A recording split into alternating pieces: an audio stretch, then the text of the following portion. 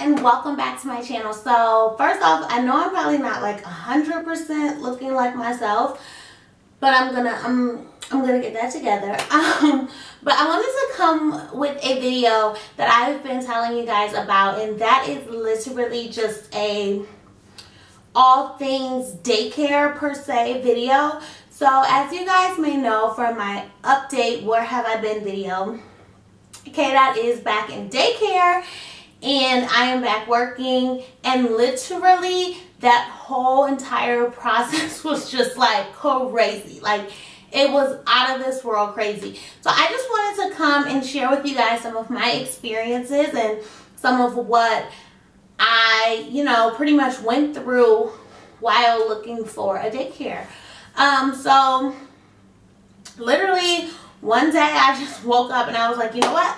I want to go back to work. Like, it was kind of in the works already, but there was just this one day that I was like, I can't start looking for work until I know for a fact that my child has somewhere that she can go every day and that's reliable and all that good stuff. So I said, it makes more sense to look for daycare before I have a job lockdown.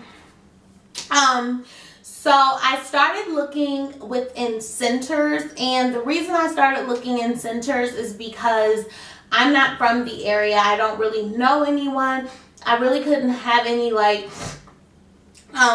commendable, reliable recommendations, and I think that's like the #1 important thing when it comes to daycare. So if it's a center, you can kind of go off like recommendations off like Google, but that's really all you have to lean on, because you don't have like a personal recommendation because you don't know anyone.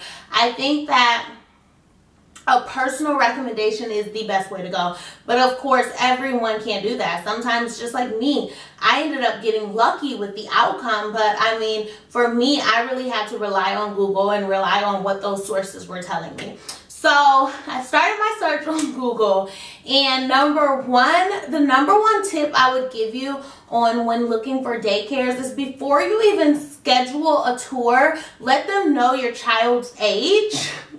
Because I'm telling you, like, they will literally sit and like, okay, no, not even let them know your age, because I did let them know my age. Let them know your age and ask the specific question, do you have any openings right now? Because what they'll do is that they'll schedule a tour knowing they really don't have any openings, and it's like, so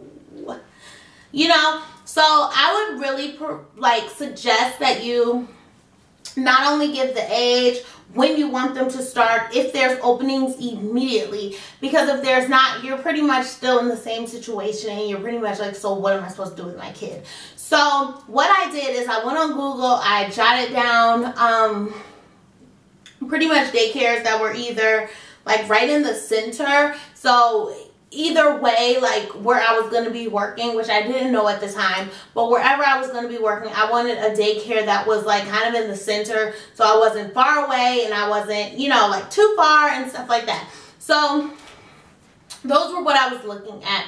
I was also looking at daycares with drop-in options. So Kdot's dad has a very interesting schedule, and it's not your normal 9 to 5. So I really wanted something that had a drop-in schedule, because I wasn't going to be paying a center full-time and she did not have to go full-time. So I was looking for a place where maybe she could drop in 2 or 3 days out of the week. So #1, the problem with that was that Kdot is not 2, and a lot of places start at age 2 for drop-in. I don't know if it has anything to do with like the fact that they're more like potty trained or whatever, but most places do start at age 2. And the second thing was that it had to be scheduled days. So it had to be like they come every Tuesday, Thursday. And with us, that just was not the case. It literally was like, it can be any kind of 2 days or 3 days out of the week. So that was my first problem, was that with most centers, I was definitely going to be looking at full-time anyway, because they did not take a part-timer. So then I felt defeated, and I felt like I was right back at square one. And it's funny because this one center did call and say that they would take her part-time because another part-timer that was her exact age was leaving, but the only problem was they could only do it Thursday, Friday, because that's the part-time days that the little girl had. So that was really frustrating. So we went and toured, I think we ended up only touring one daycare center. And it was really interesting. It's really interesting to look at the classrooms and look at like how the teachers are engaging. But at the end of the day, a daycare center is just more of a business. And in my mind, I knew that like she probably would have to go there because I did not know anybody, you know, who had a home daycare.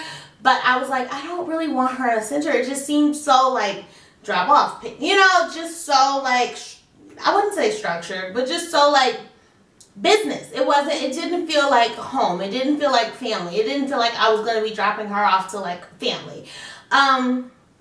So I literally was like, okay, you know what? Never mind. Screw it. I don't even have to go back to work. And then her dad was going to get his hair cut, and his barber I guess they were just like having convo, and he ended up recommending a home daycare. And so when he told me, I was like, yes, oh my gosh, this is exactly what I wanted. I wanted a freaking home daycare. So what was I about to say? Oh, so I literally contacted that lady immediately because I'm like, with these prices and everything, there's no doubt about it that she is going to fill this spot if I don't take it. So I scheduled to meet with her that next Monday. We went over there. I mean, everything was structured, and that is something that I can tell you.